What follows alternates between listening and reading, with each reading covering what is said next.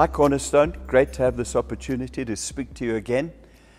Great weekend. There have been amazing reports of prayer walks, of guys doing outreach in Yeoville.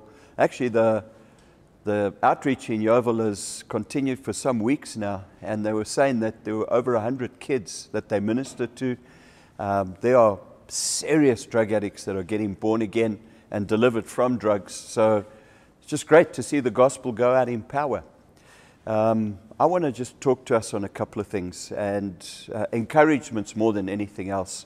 Right at the beginning of lockdown, we talked about the importance of devotion. And I want to continue to encourage us around that. You know, one thing we've realized is the lockdown is not temporary. It seems like, the 4 months that it's gone for already is going to continue. And the very engine room of our faith is our devotion.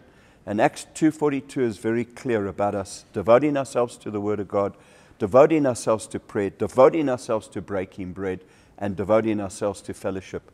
Now, we have to make an effort to fellowship.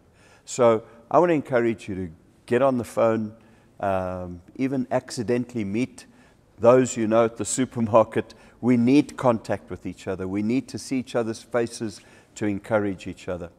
And then out of our kind of series that we've been preaching on, two things have become very, very real to me. And that is the necessity for each of us to be involved caring for others.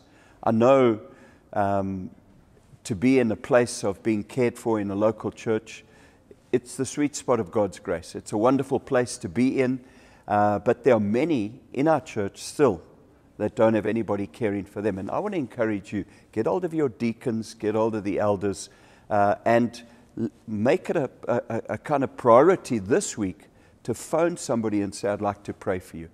To get hold of somebody, ask God to show you as well. Who can you get hold of to encourage them?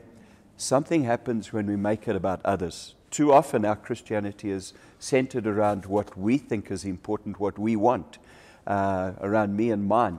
But let's look for somebody we can pray for to encourage. And then the last thing is, we've just handled Acts chapter 4, and we're going to go into a series on the gospel of the kingdom.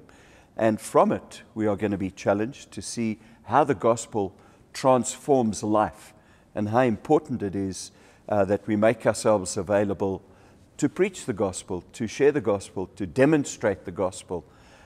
In Acts chapter 4, they were threatened to shut down, and they didn't. They prayed and asked God for strategy, and then they continued to preach the word with boldness, and great results came about. So what I want to encourage us with is making ourselves available to God to share the gospel. You know, out there are many folk who are handling the pressures of no job or limited income, perhaps had a family member die of the disease or some other tragedy or some other curveball that life has kind of thrown at them, but they aren't connected to community. They don't have people to care for them. And kind of in the loneliness of their homes, they've got to handle these challenges.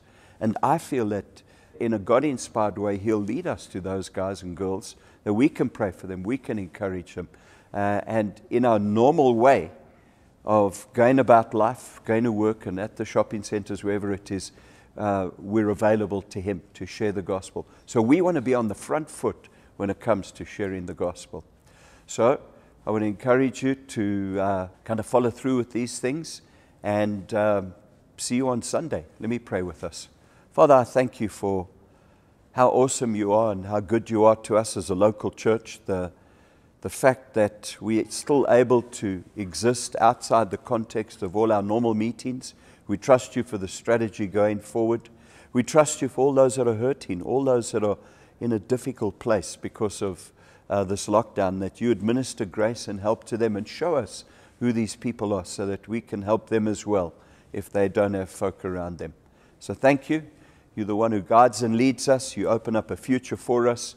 We appreciate that, Lord. In Jesus' name we pray. Amen. Have a great week.